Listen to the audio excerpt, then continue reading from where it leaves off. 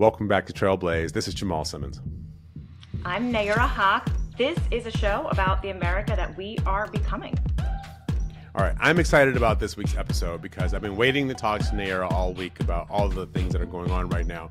We're all following the news. We're seeing what's happening. We're a few weeks out from Election Day. The polls are moving, but they're still not all the way there. And you keep hearing people talk about this concept. We all think we know what it is, but they talk about it all the time. It's about the Electoral College. And what is the Electoral College, and why is the battleground so important? These battleground state polls, the battleground state numbers, why is this so important for this election? So we're going to talk about this today. Right, Nayyera?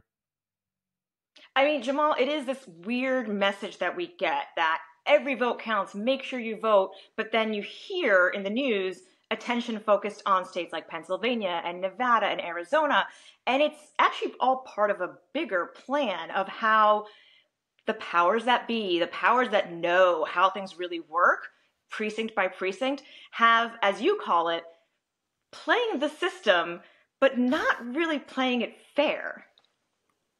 Yeah, totally. And so we're going to have a great conversation today also with a really good friend of ours, Christina Reynolds. Christina Reynolds, who is at Emily's List today, has been all over the Democratic Party. She's worked for candidates that you have heard of. Some of them you haven't heard of, but she's worked for a lot of candidates, a lot of women, and she knows a lot about how the system works. So I'm excited to talk to Christina. I think you are too. I am. And Jamal, I did want to make sure that we also talked a little bit about what's actually been happening, right? Because it's not as if the election being only 40 some odd days away, everything is set and good to go. I mean, there's voting underway in many states, early voting, yet people are still trying to challenge the rules. In Arizona, the Republican Party is like, oh, you 100,000 voters, we don't think your citizenship records are up to date. Sorry. Yeah. So, all right. So exactly what we're hearing is all these states that everybody's talking about in the battleground. We're also finding out that it looks like Donald Trump and the MAGA forces on the Republican side are just trying to work the refs. They're trying to work the system, change the rule of the game before the actual election day. So we don't really know how things are going to shake out. And then they try to win this game in overtime and work these refs. So you've got Arizona and Georgia on last Friday. Georgia's election board, let me just read this so I get it right. On Friday, Georgia's election board ruled that ballots must be hand counted by local precincts in spite of concerns from election officials and opposition from some state officials. The board ruled 3-2 to require ballots to be hand counted on top of the already occurring machine count. The decision came with less than 50 days before Election Day. Even prominent Republicans, such as Georgia's Secretary of State, Brad Raffensperger, had raised concerns in the past over the hand counting of ballots. This is going to take forever. It's going to be a mess. Who knows how exact the hand counts are going to be? There's always a little bit of fuzz in the hand counts. But this is just to create enough chaos for the Trump forces to be able to argue something in court and keep this election played out till January. And it ties back to Georgia being the place that Trump called and said, hey, find me, 10,000, 12,000 more votes. Like, help me out here, buddy, right? Because he was looking at which states he could win. Arizona also got under his skin because that was the first state that ended up being called by Fox News that started the slide towards Biden winning. So a lot of this is part of Trump's psychology, but it goes much bigger than that. Every state that we're starting to see where these challenges are coming, where they're trying to limit voting, not give more people the ability to vote, but limit voting, they're all states with significant minority populations. That's right. And so as we're thinking about how America's changing, right, the America we're becoming, what you're seeing is there are some states that are the anchor states for this change that's occurring, right? These states, particularly along the Sun Belt, so many more of us live in places like California, Nevada, Arizona, New Mexico, even Texas, Louisiana, Georgia, into North Carolina. So all these states that are now what's considered to be battlegrounds or right on the bubble of the battleground are states with considerable Latin American, Latino American, South Asian, African American, big populations of people of color. And we're also starting to see, because of the way things are changing, a lot of college-educated whites who have maybe made some money, decided to move after COVID to some place that's a little bit more spacious for their family. They've moved to places like Florida and Georgia and North Carolina in order to have a different kind of a lifestyle. So the country's changing a lot, and we're seeing it happen in these battleground states. And while we're seeing it play out in voting, let's not forget that there's a whole machine that was well before this election was even underway about making sure that the Republican Party or Donald Trump or only certain types of people were able to vote freely. And this is why I'm really excited that Christina is going to be joining us in just a moment, because she's going to help us understand this idea of where votes count and what does a path to victory actually look like for someone like Kamala Harris. Yeah, the Electoral College is one of these things that we've kind of wrestled back and forth with about a lot over the last few years, because Democrats have won has won the popular vote in many of these elections, in every national election since 1992, except for George W. Bush's reelect in 2004. So the question is, do we really want a system where the majority of American voters are the ones who choose the leader? Or are we trying to have a system where it's gamed just a little bit so that people who maybe aren't in the majority still get to retain power? And as we really wrestle through America over the next 250 years, because here's the thing, this is 2024. And 2026 is going to be the 250th anniversary of the United States of America. The person we choose to be president this November will be the president of the United States at our 250th birthday. They won't just be looking backwards. This is the person who will be charting the course for the next 250 years of this country. And do we want that person to be somebody who thinks the 1950s or the 1920s or the 1890s with robber barons and women don't get to vote and black people are being segregated? Do we think that this is the person that ought to be the leader of this country at that moment? I just don't think so. Oh, well, Jamal, there are plenty of people who still do. Yeah, I think so. I think you're right. All right. Well, next we're going to talk to our good friend, Christina Reynolds, and we're going to bring her in right now. Christina, how are you?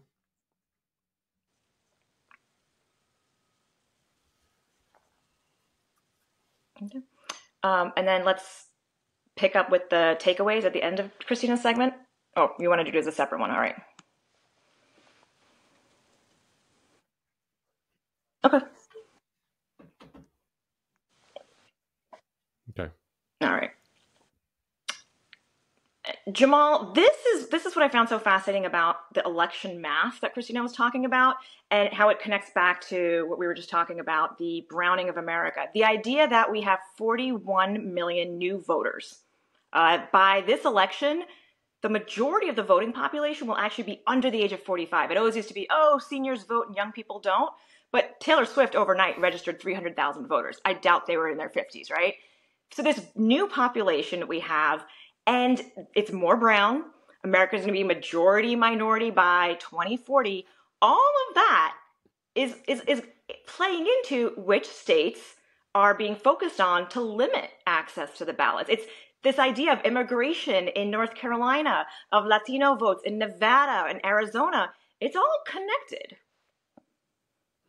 Yeah, it's absolutely all connected. And I got to tell you, it's one of the things that worries me, right? Because as the country changes, we've never really seen a democracy that's gone through this kind of diversification at the same time. And as the country changes, there are people who are really bought into the old America. It's like, the old America, we just can't quit you, right? This idea that, this 1950s Harriet, Ozzie and Harriet America. I didn't even watch Ozzie and Harriet, even in reruns.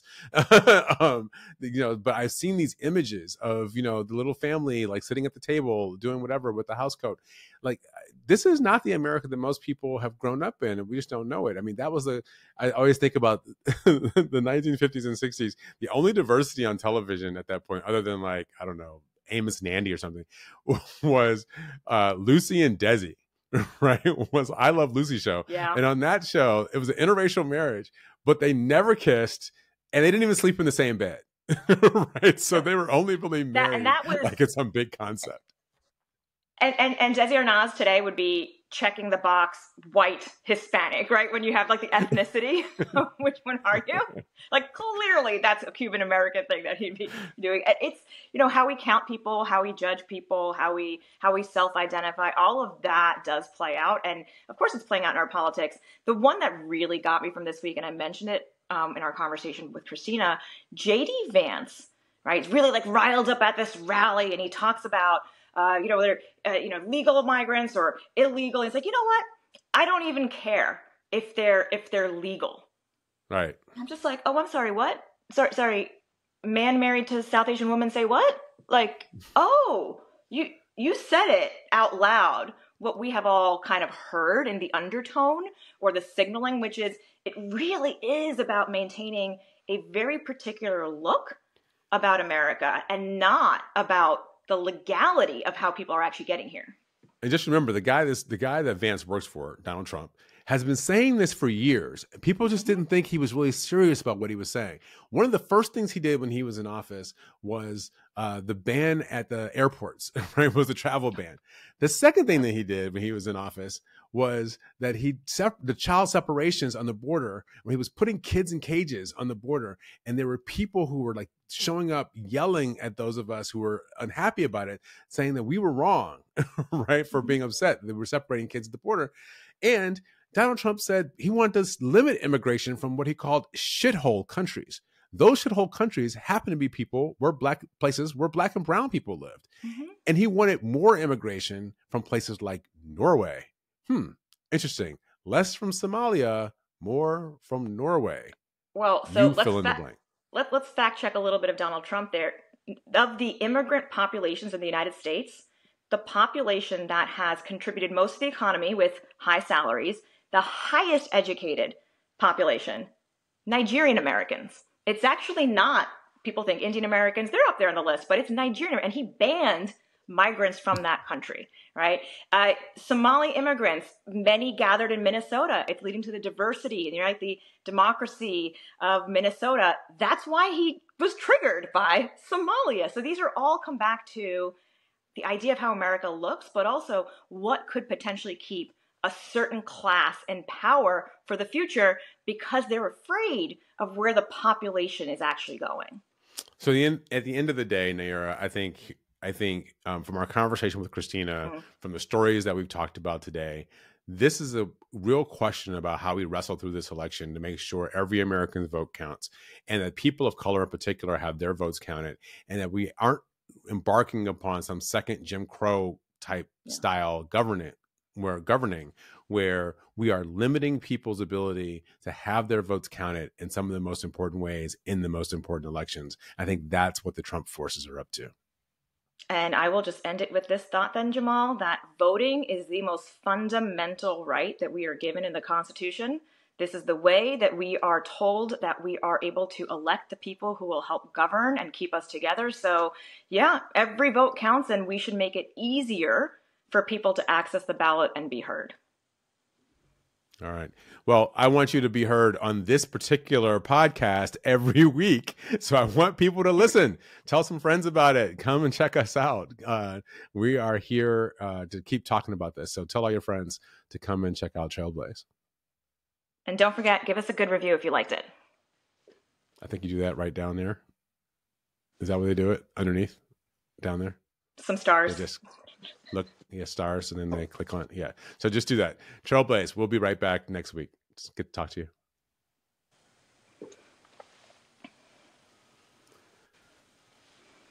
We need to sign off. Yeah, working on our ins and outs. I mean, you could just do same time. All right, Nayyera, same time next week. If we're leaning in on this is just the two of us chatting it up with friends. Mm-hmm. Nope. Oh, now we can. There you are.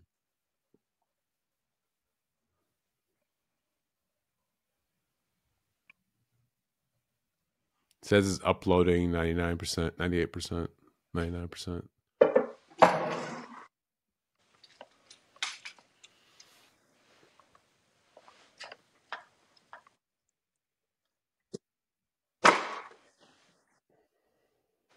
Mm-hmm.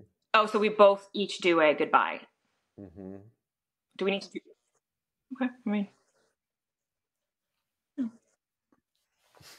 Talk amongst yourselves. Talk amongst yourselves.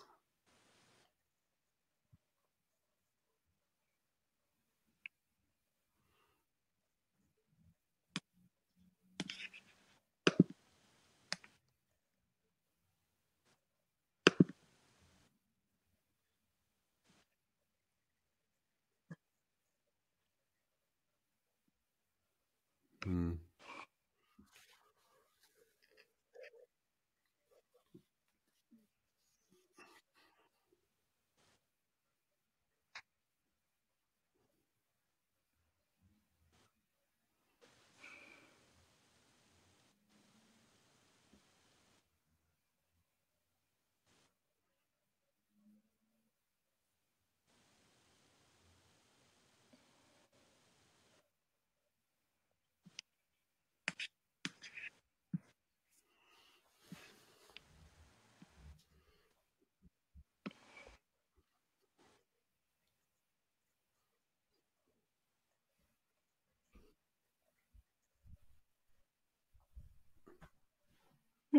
This is the backup phone, though. That's my backup phone.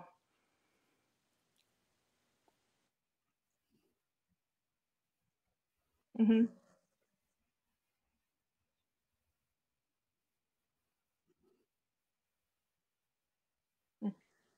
Mm-hmm.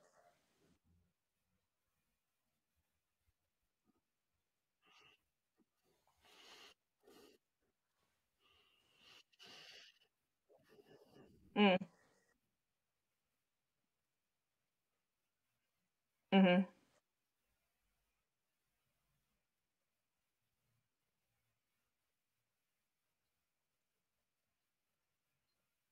Do you want to send me the link and I'll click on it from email and see what happens, or no? Because there is a cloud on this.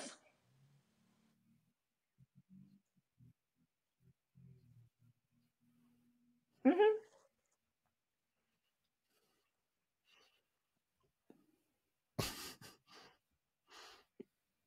Okay.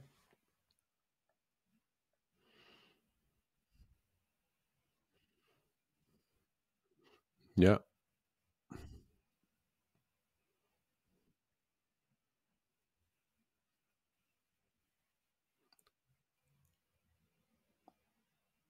Did, I mean, the board looks like it's good, and in fact, I can see. They have that microphone in the side panel under my face. It goes from green to yellow when I talk. So it like, hmm but I mean that means that it's going pretty right. Like it's getting a lot, or I don't know. It's working. So it's working on the board. It's working on the screen. So I don't know. The notes keep saying here. Okay, you gonna email it? Yeah.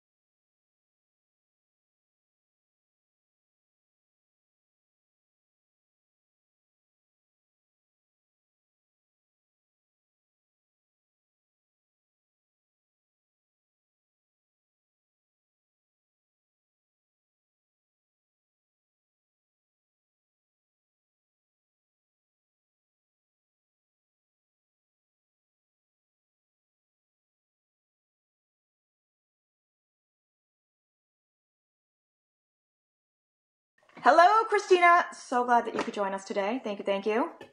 Yes, Hello. and for those of you who don't know Christina, Christina Reynolds is a political strategist and communications professional. I'm going to say a little bit about you. She currently serves as the Senior Vice President of Communications and Content at Emily's List, the nation's largest resource dedicated to electing Democratic pro-choice women. How's that? But before that, she's been everywhere. The Obama administration, the Democratic Communications Director for Barack Obama's 2012 re-election campaign. Were you at the DCCC at one point, or am I making I was that at up? the DCCC in 2005 and 2006.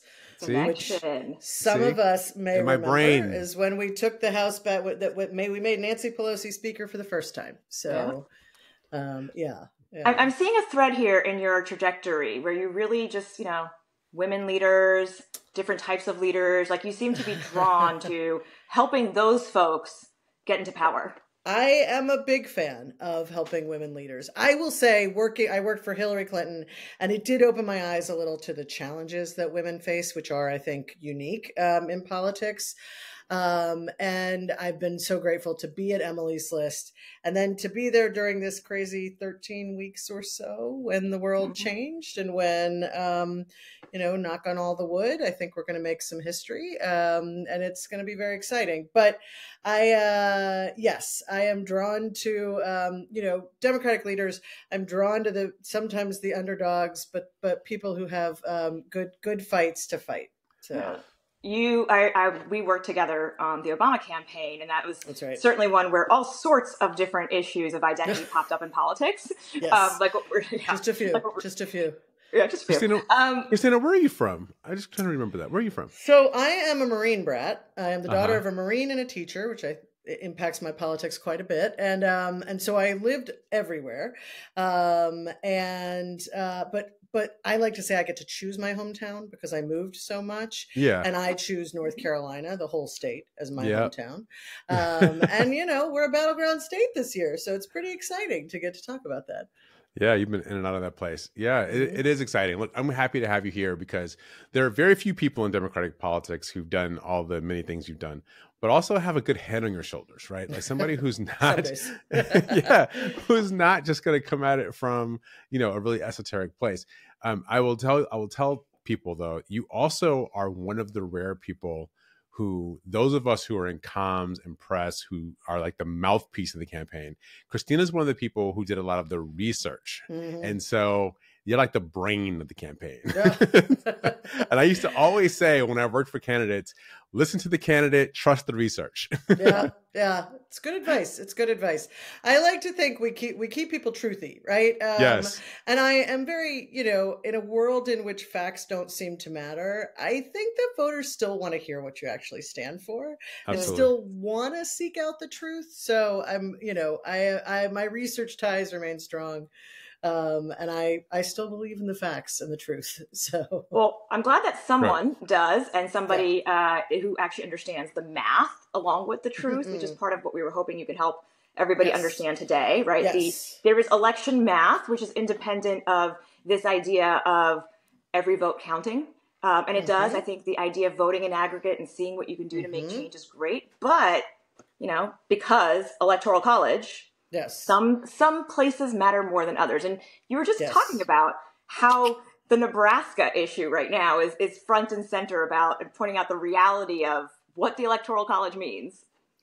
Yeah, it's, for those who missed it, the Republicans tried to argue Nebraska is one of two states in this country that actually that divide their electoral votes based on their congressional districts. And so you can split the state effectively. And what has happened recently is the area in Omaha tends to be a more Democratic area. And so Democrats pick up an electoral seat there in what is traditionally viewed and historically been a red state. So that's really important because there you go, there's Nebraska. Because in the eminent wisdom of our founding fathers, they set us up with an electoral college that has an even number of electoral votes. So you could end up with a tie. Anyone who's watched Veep probably understands this better than we learned in history. Watch Veep. I lived Veep. Okay, I know. It's true. But I think. So what happens is you get the electoral votes by state, except in Nebraska and Maine. And in Nebraska, because Democrats pick up that one vote, because the math, it's not that hard to get to the math where that one vote gets Kamala Harris to 270, Donald Trump said, aha, we need to change this then, and put pressure on Nebraska legislators and the Nebraska congressional delegation to change it so that Nebraska was a winner-take-all state. And my argument is, you believe in winner-take-all? Let's make the whole country winner-take-all, right? Let's say the candidate with the most votes wins the presidency, which historically, by the way, in the last few cycles has not always been the case. Some may remember when Hillary Clinton won millions more votes and narrowly lost the Electoral College. We could be looking at the same thing. Kamala Harris is expected. Again, you got to come out and vote, right? Nothing is given. You have to actually make the votes. Polls don't vote. But Kamala Harris is widely expected to win the popular vote. The question will be likely a handful of votes across what are considered the sort of 7 battleground states. And the truth is, you mentioned Hillary Clinton's in 2016, but Al Gore in 2000, right? The Democrats have won the popular vote in every election since 1992, except for George W. Bush's reelection in 2004. So this is clearly tilted against the majority of the country. But what's funny, when you listen to Republicans talk about this, I was with a Republican pollster at an event maybe 10 days ago, and he said to me, or he said to this group, well, if you take out New York and California, Republicans win the popular vote. If you don't count the votes that I don't like, then we win, right? It's easy. Like those people aren't state, right? Let's just like those people aren't American. Take out the entire Western Seaboard that we call one state, which it happens to be one of the top economies of the world on its own. Just let's not talk about that or count that. Millions but there's a different way. Yeah, and by the way, I mean those people are Americans. 100%. So let's not.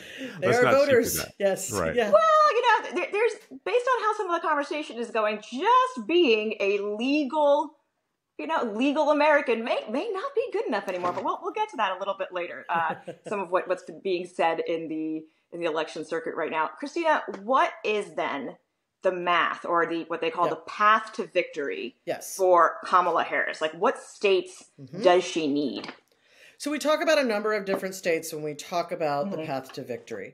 And if you consider that all but those 7 sort of fall where they have fallen in the last few elections, then there are a couple of paths to victory for Kamala Harris. The first is what is sometimes called the blue wall. These are states that prior to Hillary Clinton had gone Democratic for decades. And that's Wisconsin, Michigan, and Pennsylvania. And it is worth noting in 2016. Wait, we said Wisconsin? Wisconsin. There you go. Pennsylvania. Pennsylvania. And Michigan. Michigan. So that's the blue wall.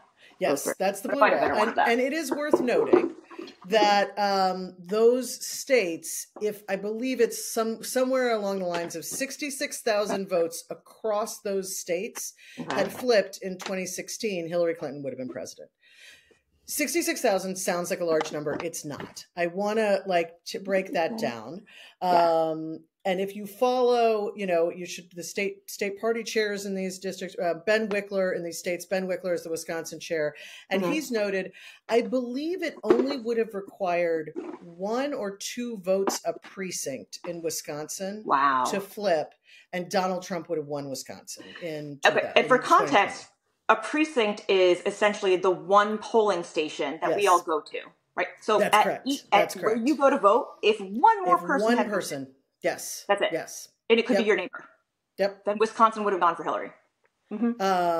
So when you think about that, that's not that much. It's why you'll see there's a lot of attention in Pennsylvania. Pennsylvania has the most electoral votes of all of these 7 states. How many does it have?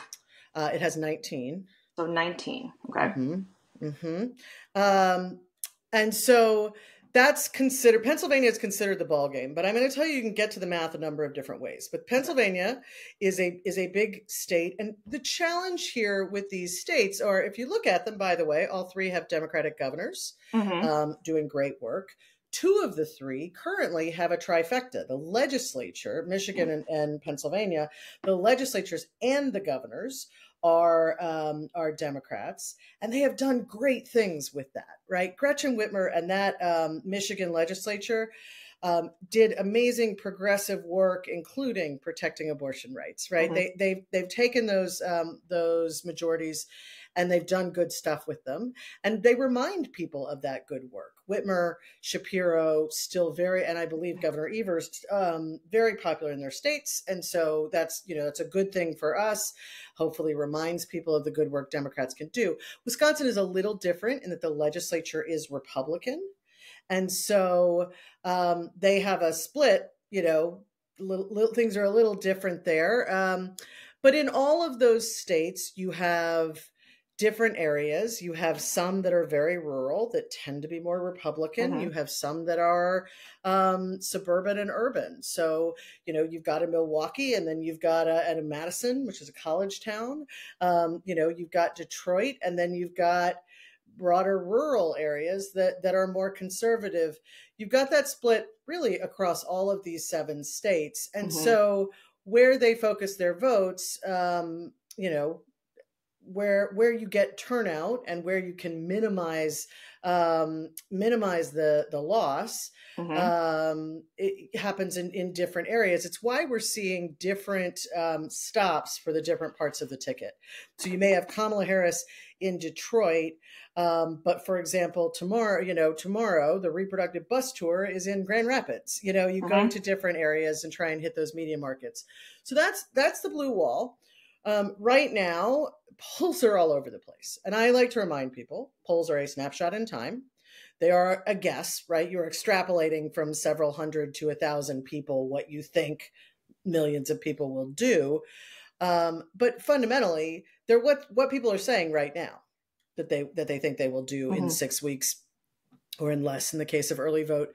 And so we have to go make it happen, right? Yeah, well, but as opposed to, right, polls, like how they actually feel when it's raining outside, potentially snowing, or, something came up at work. That's and this idea of the building up the enthusiasm to go vote. All right. So continuing though with this. So that's one path. Yeah. One path. Yep. I think some of the pundits would tell you that Pennsylvania is thought to be the tightest of the 3 of those, the one that is most likely to flip back to Trump. And that's a loss because obviously that's 19 electoral votes. Because I believe if she wins that blue wall and she wins Omaha, which thankfully Nebraska is keeping, the way it is. If she wins all of those, she gets 270, which is exactly what she needs. So, that's an interesting case, the Nebraska case. So I was with Jane Klebb recently, and we were talking this through, and obviously reading a bunch about it. But the state senator McDonnell, who is the one who did not go with the Republicans to change the seat to a winner take all process, was a former Democrat. Right. So according to Jane, who's the chair of the of the Nebraska Democratic Party, according to Jane, he flipped mostly because of questions around abortion and so some social issues kind of got him to flip. But he was a lifelong Democrat. So this guy flipped, but he stuck with the Democrats on this question about how this get resolved. And what he said when he was asked was like, we may want to change this in the future, but doing it this close to Election Day isn't right. Now, what I understand from other sources is that it's not just that he's doing the right thing. This guy also wants to run for mayor of Omaha. And Omaha is what? A majority Democratic city. Yes. Well, so as a Republican, probably likes that they actually get to have an impact here. Yeah. Absolutely. Yeah. So if you want to run for mayor of Omaha, the one thing you don't want to do is reduce the power of the Democrats in the majority in the city that you might want to govern. And that gets to the broader point, though, right? That it's even in states where New York is going to go blue, Wyoming is going to go red, right? Like these are just some givens. Even in those states, though, there's down ballot tickets where that's where the individual votes, especially again the precinct, who shows up in your neighborhood, that piece matters. All right, so back to the math. Okay. Say she doesn't get Pennsylvania, then what? Well, I'm here to tell you that we're going to win North Carolina, and that is going to be a part of the path. You heard it here. I'm co-signing this with you. You're co-signing? Okay. Yeah. Let me give if you put your chips on the table, I'm going to put my chips next to yours. You're going to be next to me? I appreciate that, Jamal. Let me give you my rationale here. First of all, North Carolina was the closest state that Joe Biden lost in 2020. He lost it by somewhere around 75,000 votes, which sounds like a lot. In North Carolina, it is about 1.4%. And it's a smaller percent now because North Carolina is one of the states that grew during COVID. A lot of people moved here. We have a lot of industry. We have a lot going on in this. You got the beaches, you got the mountains. I will do the tourism ad later, but you've got a fairly low cost of living and a great state to live in. I live here right now. So Democrats did their convention. They did a convention there for this reason. 2012. That's right. So can I put a little demographic? Can I put some Yes. Yes, demographic please. sauce on what you just Yes. said? What we've also seen, you should read, there's a great piece by Domenico Montanaro from NPR who looked at Yep. who moved and from what Yep. states did they move That's and right. what are they how do they line up? And I thought one part that was great. I mean, 10,000 people from California and X number of people from New York who've moved to North Carolina. A lot of them have moved there. They work in the finance industry, right around Charlotte. They work in the Research Triangle area, right? A lot And of so tech growing there, what you are pharma. Yep. absolutely. And so what you're seeing are college educated whites who are moving from perhaps more progressive states into a state like North Carolina for lifestyle and family reasons and financial reasons, work, employment reasons. And now throw in and the they're Central changing American. the demographics. There's a Central American population Yes, there too. there is. You might know better the indicators of what's attracted migrants to North Carolina, but it's a significant enough population that you look at the state, you're like, oh, you're not near the border, so why do you care about immigration? Yeah, but and so what's happening though is interesting. I want to stick on the non-college, the college educated whites for a second. That is a population that Democrats over the last two or three cycles have become much better at. You can probably tell us better than we can. And so you're better able to compete among those voters. And as North Carolina has a greater percentage of the state that fits that demographic, Democrats have a greater chance, as well as a big African-American vote, which is interesting because unlike Georgia, which we all think of in, Joe Biden won in 2020, had a larger African-American population, but Georgia's a little bit of an aberration. College-educated whites still tend to vote more conservative in Georgia than they vote more progressive. So in North Carolina, you kind of have two big populations to campaign in versus Georgia, where you're really trying to do a turnout game and shade in a bunch of places. You do, and to Nayyera's point, you also have a growing Latino population. We're specifically focused on the women because I work at Emily's List, so that's point number 2. Point number 3 that I will give you is I believe abortion is how Democrats are going to win this election. It is a major issue. And what I'm going to tell you is North Carolina is a state where, because one legislator flipped parties, Republicans got a supermajority, and over Governor Cooper's veto, they passed and then, were able to finalize a new abortion ban. It is incredibly unpopular in this state. What is popular in this state is Governor Cooper, who won when Hillary didn't, and won re-election again when Biden didn't win the state. Governor Cooper went around and campaigned on this bill, on stopping the ban, on calling your legislators, on doing all the things. Governor Cooper does the work. This is someone who knows Kamala Harris personally, who really tells the story well. And he talks about abortion. I will tell you, again, I work for a lady group. So I don't talk about the dudes that often, but what I can tell you is what's a really great thing is to hear an old rural Southern white guy talk about abortion in very compelling terms. And he brings people in. So I think that's going to matter. Governor Cooper's work is going to matter. We have a state party chair who is 26 years old, which I got to tell you makes me sad when I say it. But she has phenomenal energy. She also has she comes from a rural area. She is a field organizer, and she has, with the help of obviously the Harris campaign and the party, they have built the biggest field operation this state has seen since 2008, which, as Nayyera will remember, because I used to ask about it every day on the Obama campaign won. It's the last time Democrats won North Carolina federally. So we have that going for us. But now you're there. Now you're there, Christina. Now That's I'm going to here. make all the difference. I know. That's all the difference. Let me tell you one more thing, which is I mentioned we lost it by 75,000 votes. I heard a thing today. Our primary was after Nikki Haley dropped out of the race. She still got 250,000 votes in the Republican primary. So 250,000 Republicans who, at a point when she was no longer running, still wanted to say not Trump. And so those are people who I think are open to potentially considering. And when you consider, considering the Democrats, considering Kamala Harris, and when you consider what just happened this past week at the top of our ticket with the governor, I think this state is in a different space, and I All think right. you can see it by the visits. So that would be 16 electoral votes. That's what I say. But you're missing the That's great. 3. You're still So missing we 3 still that need you more. would have So got. what that means is, basically what happens is if you lose Pennsylvania, you have to win Nevada and one other one. So, or you can win any 2, but Nevada, which is a little smaller, Georgia or or Arizona, right? Yes. There's Nevada. And Nevada has fewer electoral votes. How many is Nevada? 6. Thank you. 6. Now So Nevada's Nevada a plus state. something else. I spent a lot of time in Vegas There you go. doing electoral There you math. go. I was there doing electoral math. Yes.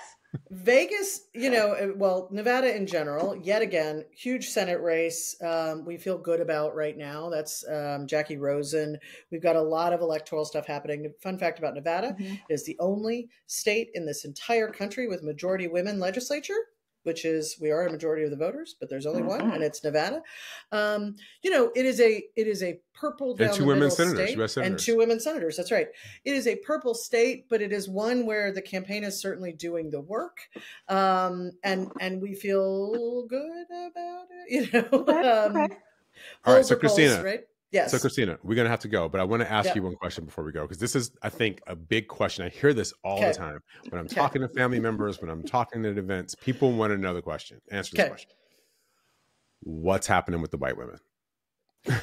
Right? Oh, so in 2016, we're the worst. Hillary Clinton wasn't able. No, listen. Some of my best friends are white women. Sure. But Hillary Clinton in 2016, Donald Trump wins more white women in 2020 than he does in 2016.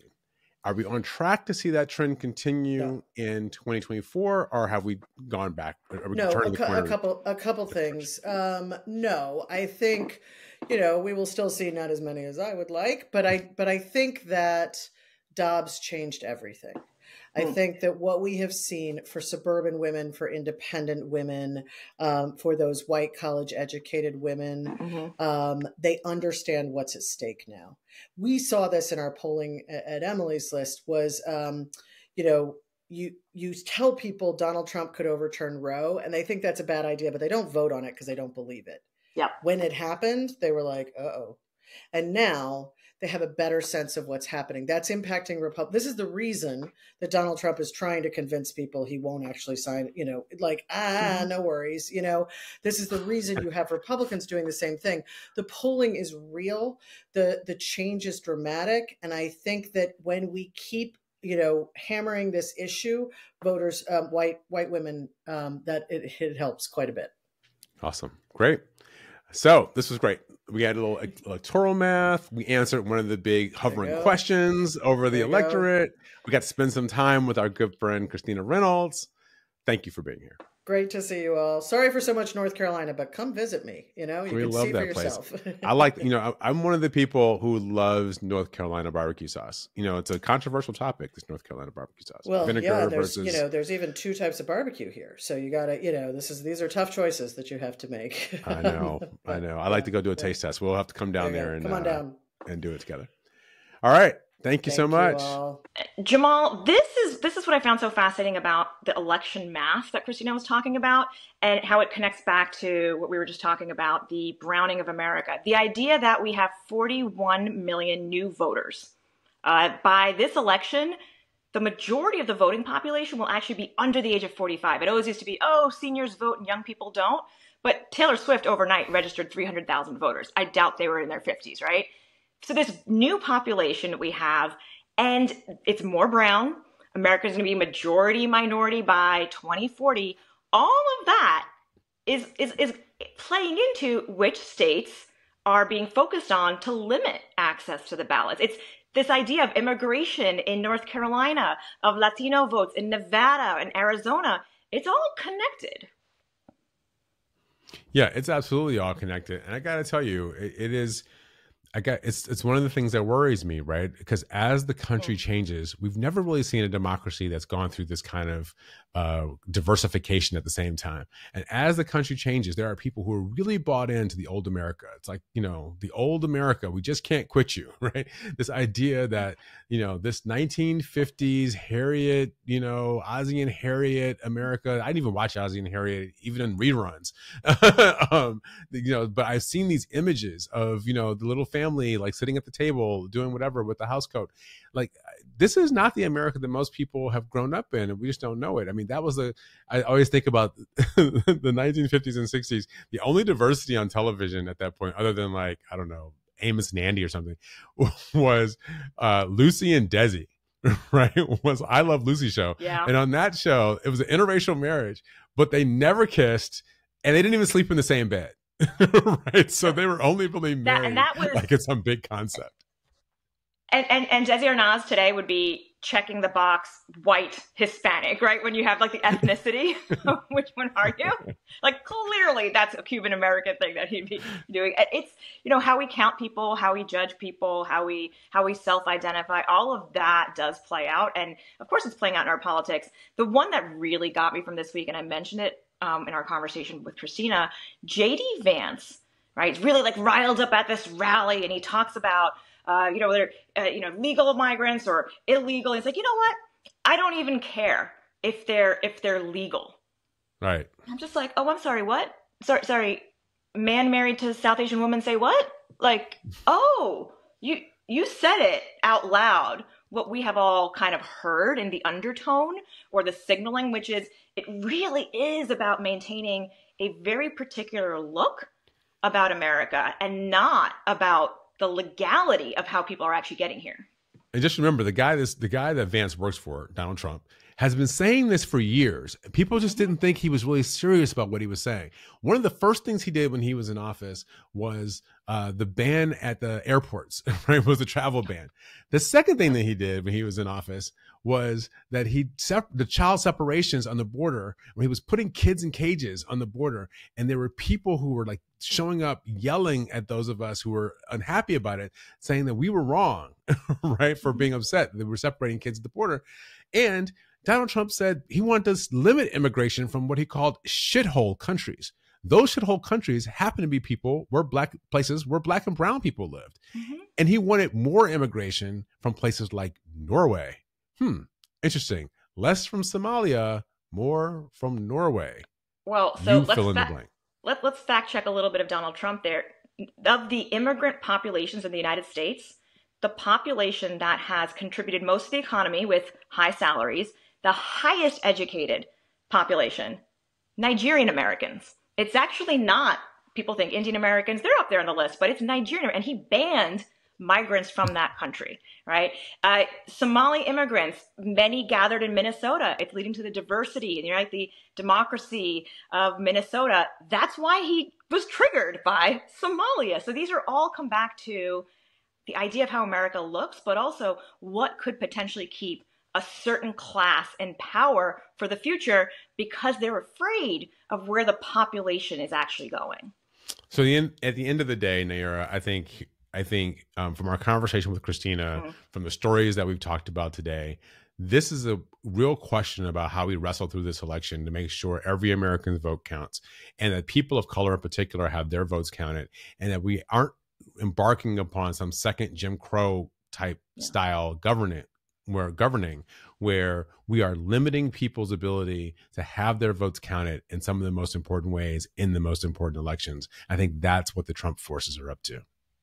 And I will just end it with this thought then, Jamal, that voting is the most fundamental right that we are given in the Constitution. This is the way that we are told that we are able to elect the people who will help govern and keep us together. So yeah, every vote counts, and we should make it easier for people to access the ballot and be heard. All right. Well, I want you to be heard on this particular podcast every week. So I want people to listen. Tell some friends about it. Come and check us out. We are here to keep talking about this. So tell all your friends to come and check out Trailblaze.